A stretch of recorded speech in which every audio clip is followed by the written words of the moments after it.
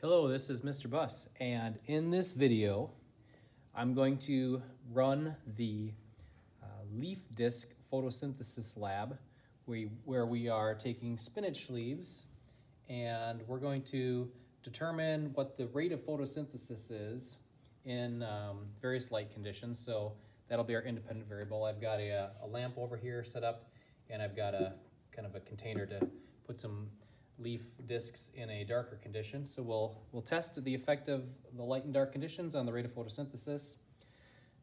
We will have to basically use the hole punch and hole punch out a bunch of pieces of the leaf discs. They're going to float naturally because there's air inside the leaf. And so we'll have to remove the air and submerge it. And so we'll start with a bunch of leaf discs that are sunken, and then as they, over time, they might float if photosynthesis is occurring, because as a byproduct of photosynthesis, we're going to have oxygen gas being produced. So the oxygen gas bubbles should make the leaf discs rise if photosynthesis is occurring. So I've got a piece of paper for the data, and all right, I'm going to go ahead and get started.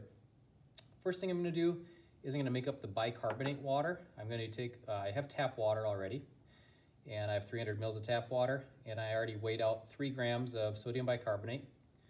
Just going to add that. Okay, and then I'm going to stir that up a little bit.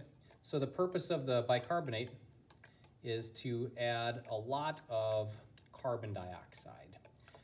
As you know, in photosynthesis, we need carbon dioxide and water and light for the reaction to occur. So here's the water. The bicarbonate adds a large amount of carbon dioxide. Now, we're also going to add a little bit of detergent. And the reason we're adding detergent, even though it's not part of the photosynthesis equation, it's not one of the reactants, the reason I'm adding the detergent is I want to reduce hydrogen bonding. I want to reduce the surface tension, because we are dealing with whether or not something is floating or sunken in the water. And as we know from previous labs, we can float a paper clip on top of water because of surface tension. So I want to eliminate that surface tension a little bit. So, all right, my bicarbonate water is all set. Looks like it's kind of already bubbly a little bit. I'm gonna probably let that sit a little bit before I use it. All right, now I'm gonna prepare the leaf discs. Sometimes they're called leaf chads also. I'll just call them leaf discs. So I'm gonna make 2 piles. And for my 2 different setups, my 2 different cups, I'll make a pile of 20. I'll make 2 different piles of 20.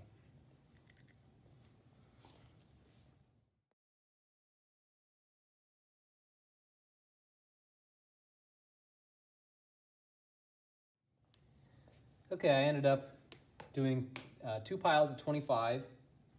And now I'm going to get the leaf discs to sink, put them in the containers, and then I'll run the experiment over time.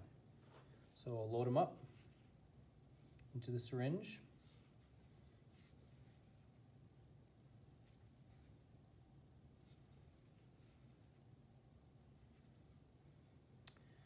Okay, plunger in, try not to crush them.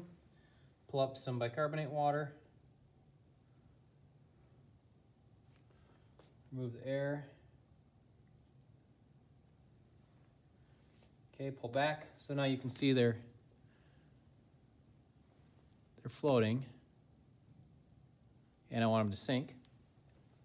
So I'm going to pull back, shake, and push water in. Now all the leaf discs are sunk. Put them in one of the beakers or the containers. Top it off with some bicarbonate water. Put it in dark condition while I get the next one set up.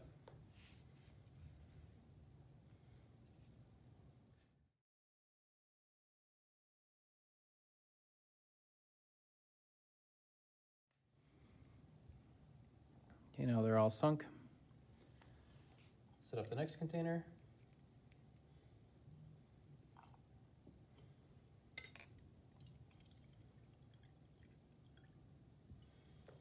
Okay, now I'm going to run the experiment. I'm going to double check that there aren't any floating in the dark condition. There are 2, so I'm going to remove them.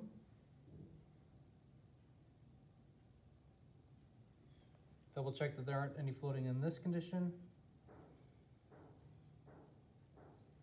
There were 2. All right, so now I'm going to run one of these in the light and one of them in the dark. There we go. We'll start the timer and start to record the data. At time 0, I had 0 floating in the light and 0 floating in the dark condition. So we're at about minute 5, and just wanted to show that the leaf discs are starting to rise.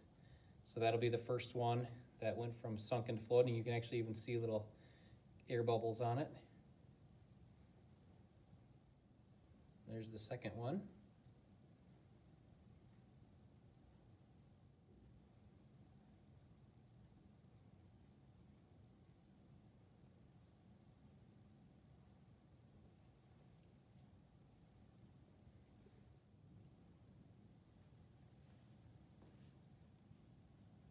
So there's numbers, actually 5, 6, and 7.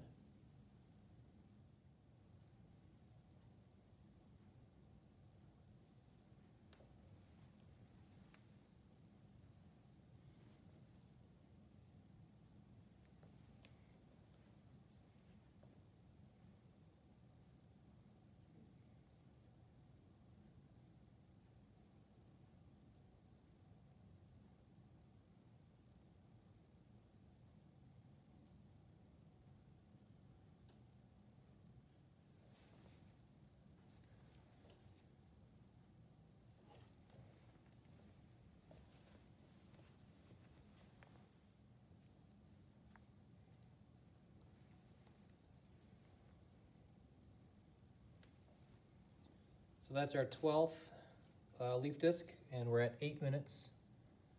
And just double check here in the dark condition. Still don't have any floating. They're all sunk still.